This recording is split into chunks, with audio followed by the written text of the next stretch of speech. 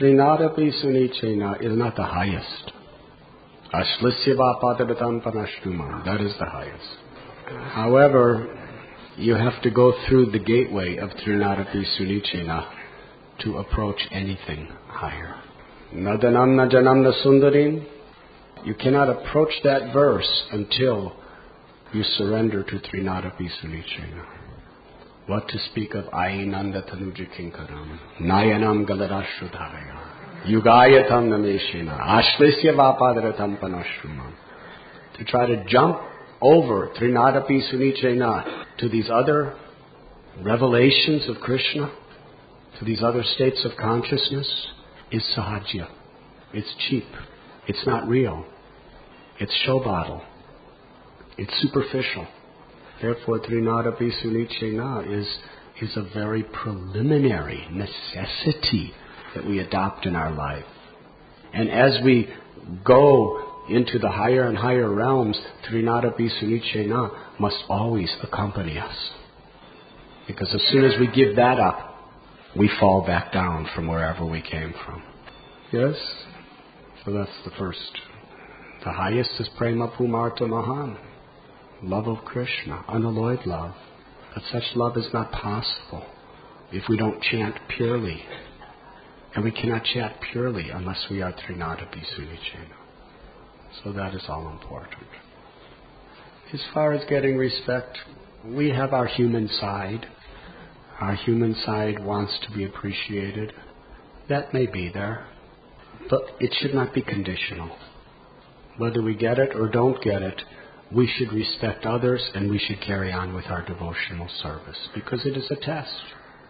If we're not appreciated, are we performing our service because it pleases Krishna or because we're being appreciated for it? Sometimes you'll be appreciated, and that's very encouraging. We should be grateful to anyone who appreciates us. We should feel unworthy and grateful. But if we don't get appreciation, we should understand that if I carry on properly, Krishna's appreciating. And Guru's appreciating. So in this way, we don't demand. If we get, we feel the causeless love of Krishna coming through this Vaishnava. And if we don't get, we feel another type of causeless love of Krishna coming through this Vaishnava. And as far as materialistic people, sometimes we have to be very bold. To preach Krishna consciousness to materialistic people, sometimes we have to be very bold. Arjuna was bold, but his inner attitude was very humble and gentle. Although the necessary service to Krishna in that situation demanded that he be very bold.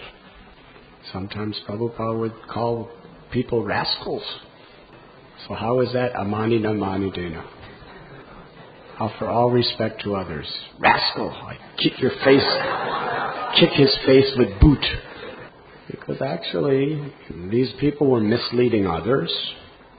These people were spreading adharma all over the world, destroying pure devotional service because of their contaminated ideas. So Prabhupada was not envious of that person. He was not hateful of that person. It was just out of love and compassion, as Krishna's representative, that he was protecting all of us by pointing out the disease very strongly, according to the necessity. But I don't think Darwin ever had a greater well-wisher than Srila Prabhupada. I think Prabhupada has prayed for his soul many times.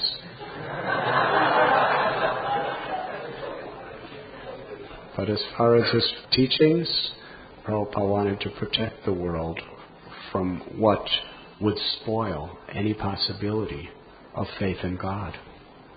So yes, amani na mana dena. That was Prabhupada's mood always.